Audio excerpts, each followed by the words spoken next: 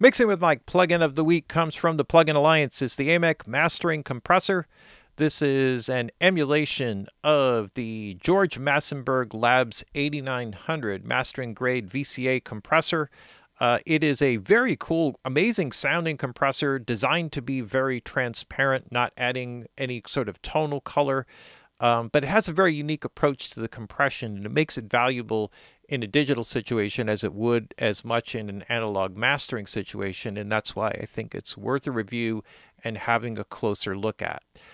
The way that it works is it primarily functions from 3 detection circuits. So when the signal comes in, it analyzes it and creates a logarithmic scale of some sort to divide out 3 basic components of the signal. The peak signal, right? So that's the obvious one. That'll be your primary kick and snare hits. There will be a fast signal. So those will be other transients that aren't quite so sharp. Maybe there are other instruments in the mix that sort of hit but a little bit softer, but they do create a peak. And then there is slow, which is the RMS energy. So what happens is that those 3 detector circuits and the settings that you have here allow you to adapt them and the way that they all blend together to tell the VCA circuit how to apply gain or gain reduction to the signal. So it's a unique approach, and actually when you kind of grasp it or understand basically the way that it works, it's a really incredibly powerful compressor. So I want to demonstrate it here for you. Primarily, let's just kind of go over the graphic user interface, and then we'll do, we'll dive into some of the more specific settings. So essentially we have an in and out if everything is linked together. This can operate in stereo. You can also operate it in mid-side mode if you prefer to do it that way. You can operate an external sidechain. Okay. There are the primary controls that you're adjusting are here. There's a threshold. It can act in one of 2 ways because there's 2 primary modes or ways that this operates. One is a soft knee, and the other is a hard knee compression, which is every other ratio other than the soft setting. So we'll start with the soft setting, but that's the basic. And then what you have here, these 4 controls allow you to control the 3 different detectors. There's one specific to the peak energy. There's one specific to the fast or sort of soft transient energy. And then the other settings adapt the RMS energy to trigger based on the settings of the fast detector set here. So we'll get into that. When you operate it in out of soft knee with a ratio, then it becomes a hard knee, and this threshold becomes a little bit more 1176-like in that you're driving gain into a kind of semi-fixed threshold. The threshold will actually change based on the ratio. It'll actually lift a little bit higher. This is a very common thing that happens. You see it a lot, specifically in 1176. As you switch to the higher ratios, it also sort of lifts the threshold, so you get a very similar gain reduction when you go between the different ratios. So there's an intelligence there behind it. There is an output control for make up or make down gain, because if you're driving input level up, you're going to maybe need to pull output gain down unless you're doing super heavy gain reduction. And then there are some features here which were added in. There are a little bit independent of what were from the original unit. The headroom control is really cool. This is not on the original, but what this does is it allows you, once you set or get your compression sort of operating the way that you want between the control of the 3 detector circuits, you can adapt it relative to all of that, maintaining those exact settings. And all it does is it's either driving more input and balancing the output by the same amount, or the other way around, where it's taking away input level and driving more output level, so you get less gain reduction, more or less gain reduction. So it's all a relative thing. There's also the detection circuit. In the original was sort of fixed. It combined the left and right signal. Some stereo compressors would actually just use the left channel, which can sometimes give you uneven results because there may be information in the right channel that's triggering differently or would trigger differently. But here they've added in a feature that again is unique to this, where you can adapt it away to 0 to make it completely independent or anything in between. And you can also operate it off the average signal level instead of operating it off the peak energy, so which is also kind of cool. So essentially what it's doing as set up here is it's combining the left and right signal into the detection engine and then that is what applies the gain reduction, and then you could separate it out to whatever percentage or degree you want. Very cool added feature. This side is the same as this side, so you can monitor what the difference is, so what's being compressed, monitor just that signal. There is a whole sidechain filter section. It could be independent for the left and right. You can set it up so in auto mode, it will automatically monitor the sidechain signal as you're making an adjustment on it. But as soon as you let go, it goes back to the full frequency regular audio signal it's passing through, which is kind of cool. And then there's a latch mode, which keeps it in so that you're only listening to the sidechain signal, and then you have to shut it off. All right, so there's a couple options there: high pass filter, mid-range EQ, and a high frequency shelf bell, and all of that, right? So you get to choose there. So you have plenty of ways of adapting or adjusting it if you're getting like too much low frequency energy, holding the sustain too long, that type of thing. Then there is the whole added engine here, which you could get rid of here, or this if you want. And this is the whole TMT thing. So you go through all the different things of that. There's a separate input and output gain control.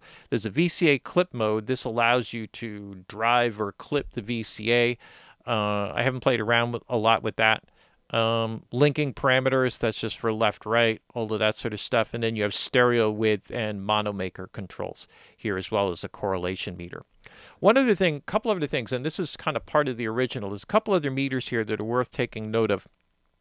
This one is a unique meter which will show gain reduction, and it will show your output signal. So there's a sort of bright green thing here in the middle, and if your signal is lower than the input signal, it would go lower. If it's higher, it would go higher, and so you could adjust your output and just sort of average it around 0, and it's like a visual way of kind of getting you to unity gain, and then off of that will spin your gain reduction, so you'll actually be able to see the gain reduction kind of moving off of that. And so that moving target kind of thing, it's a really cool meter once you get used to it. This is an addition, which is something that you do not see in the original, and this is what really makes this super cool to me, because what it will show you is exactly what is happening and what elements of the detector circuit are more active. Only one is really particularly active at a time, and so you'll see a metering here as I feed signal in that will show either peak in red, fast in yellow, or green, which is the slow or RMS signal. And so it'll show you which one of those is actually triggering the gain reduction, and the way that they all kind of weave together is what happens here. All right, so let's get to some audio examples. I'm going to start with something simple, which is just a drum beat and bass, just so we can go through and just sort of quick demonstrate so you can understand what's going on here. So as I adjust the threshold, you'll notice that these kind of move down, and what you're going to see are 3 colored lines that pass through here. The green one, again, being the slow RMS energy signal, red being peak, yellow being the fast setting, which is the sort of soft transients that occur right in front of the RMS signals. All right, so I'm going to play here. Just notice the signals here, and I'm going to lower the threshold, and you can see basically how it's working.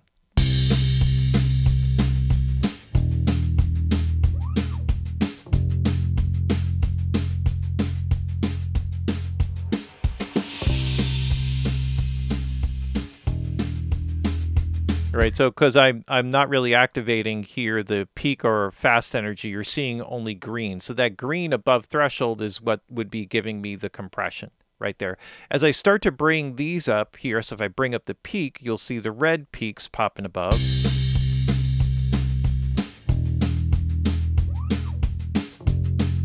Right, and so now that peak energy will be what's triggering the signal. And you'll see that kick in when it's taking over for the RMS signal. Then we have the fast, which is the other one.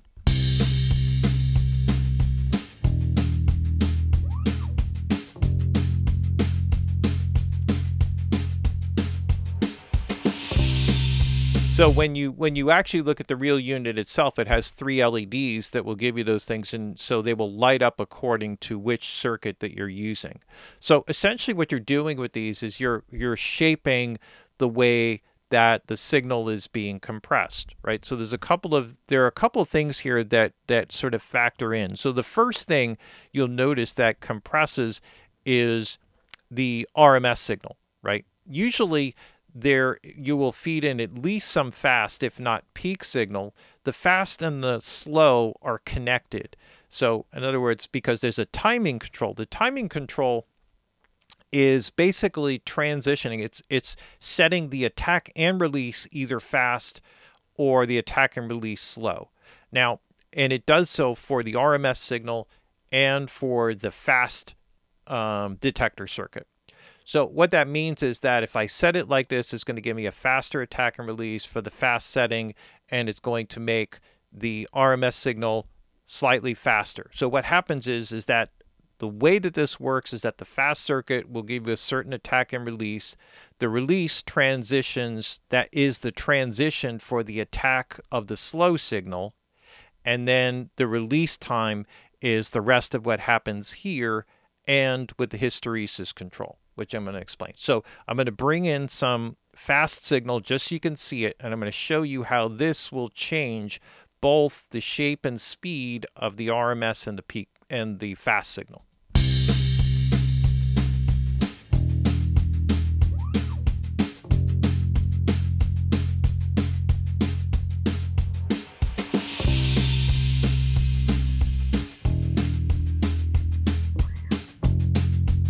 All right, so just so you basically understand, so you see as I go slower here, right, the green one is still fairly slow, okay? But as I increase it here, you could see how they start to become the same at some point, all right?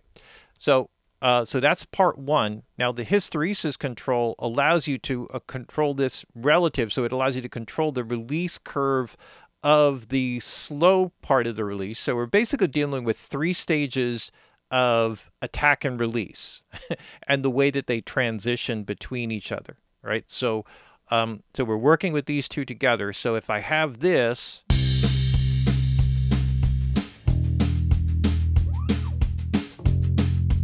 I can now make the green one go faster.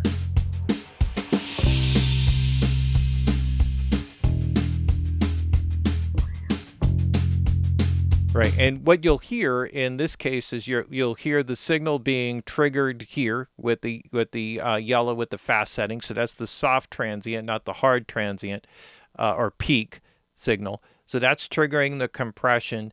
The slower one has a release curve which I can set it to be slow, or I can make it fast to sort of chase this. And what'll happen is this will make things sound smoother. This will make them pump and breathe a bit more.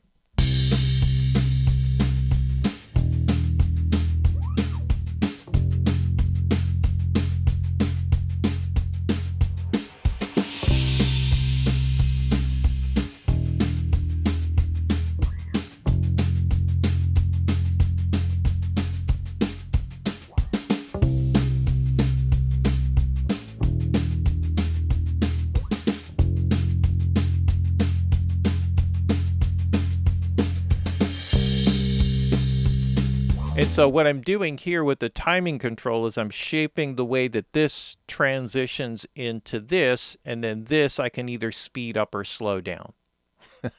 Okay, so pretty much when you're using it, you're starting with some combination of these two the vast majority of the time.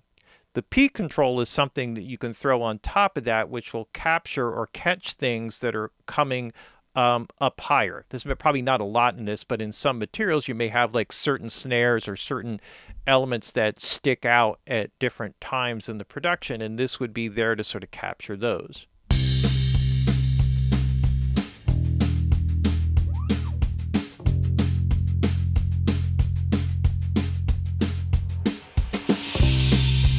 And then I can balance the gain.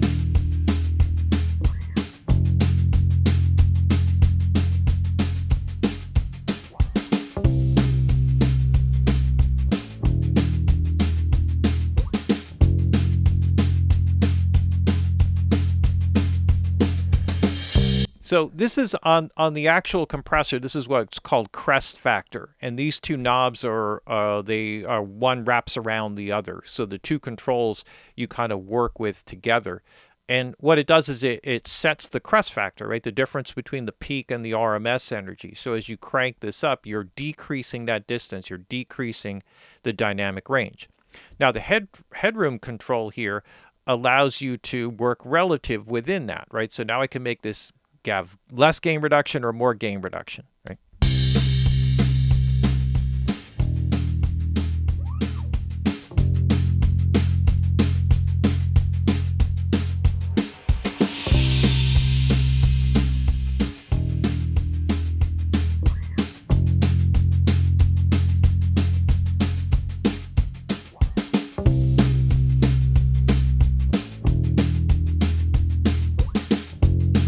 So that gives me a lot of control, right? The ability to control peaks, the ability to sort of create the basic rhythmic flow, right?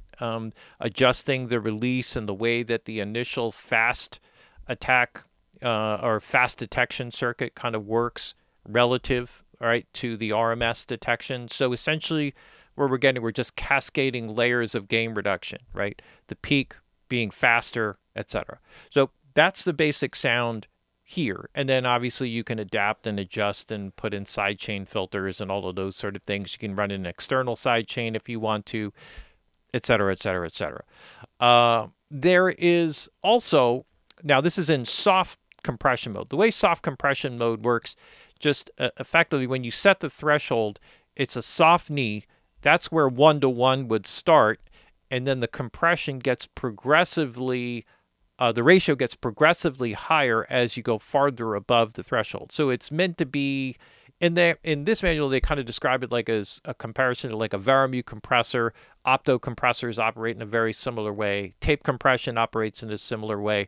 As you push in, drive into it more, it becomes increasingly resistant. And therefore, that would effectively be like a higher ratio. Okay.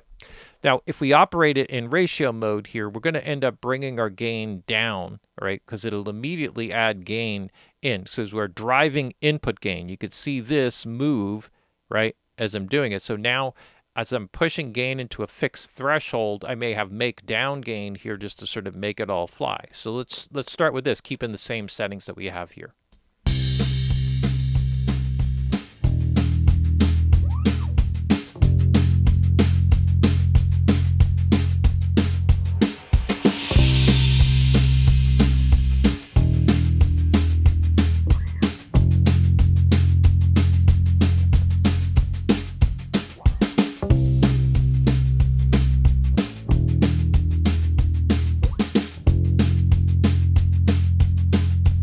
Now, what will happen here, you'll notice, like I'm going to change the ratio. You can see, though, that the ratio going from like 1-to-1, and I think the original starts at 1.5-to-1, if I remember off the top of my head. But you'll notice that most of the ratios are fairly light through the majority here, like 4-to-1 appears at the 1 o'clock position, and then it will go all the way to a brick wall, right, infinity to 1, right? So real hard limiting here if you need that. I think you get most of what you need just from the peak gain reduction circuit here. But, you know, if you really just want to crush something, the ability to do so is in there as well.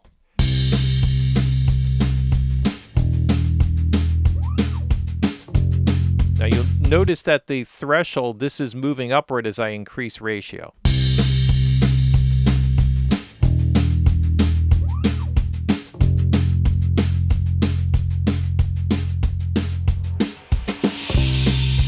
And the idea behind that is sort of a design that's sort of old school. Like I said, with an 1176, if you go between the different settings, there are different knees for each of the ratio buttons. As you go up with each of them, they become a progressively harder knee, but they also, the threshold actually goes up higher. So you end up with very similar amounts of gain reduction in the end.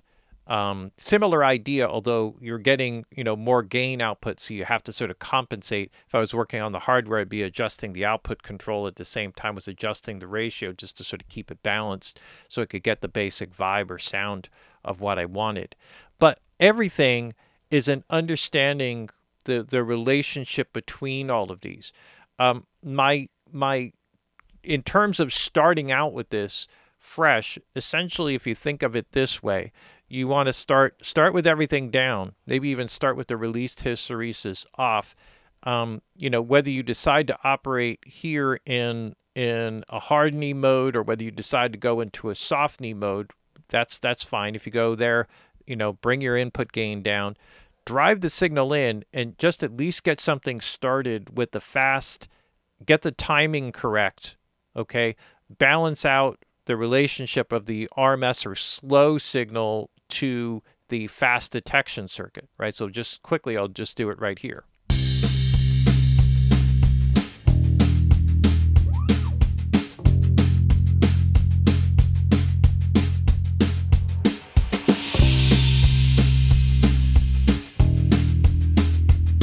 Now set my timing.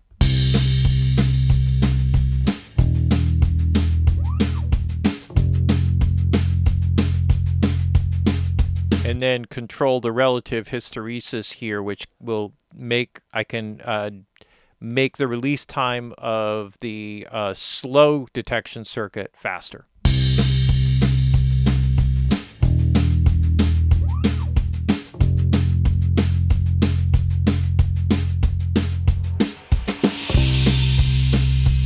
Adapt my output gain.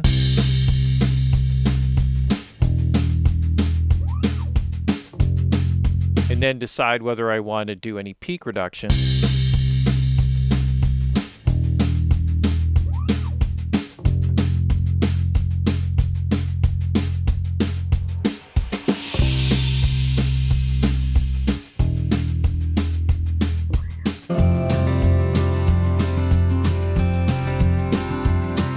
Been walking this road where no one's dead. Been wrecking homes, breaking hearts without a care. Left a trail of tears, lived in fear, and now you're scared.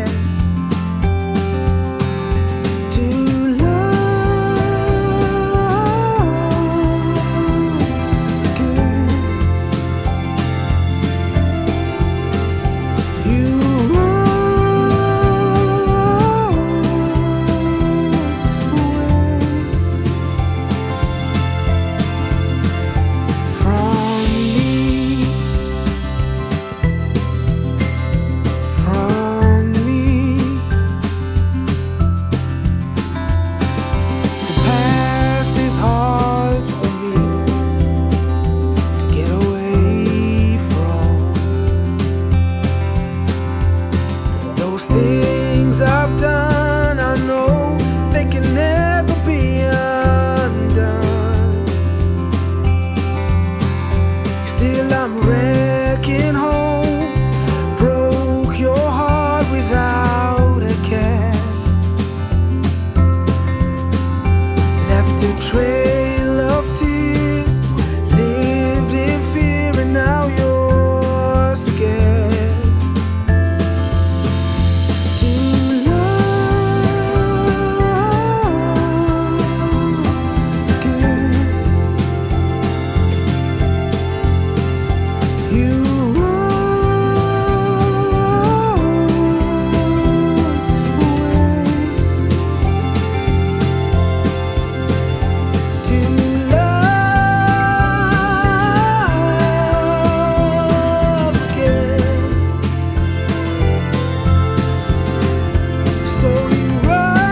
And obviously I need to adapt a lot of the settings once you start to add in the rest of the music in. But you get the basic idea. Really super powerful compressor.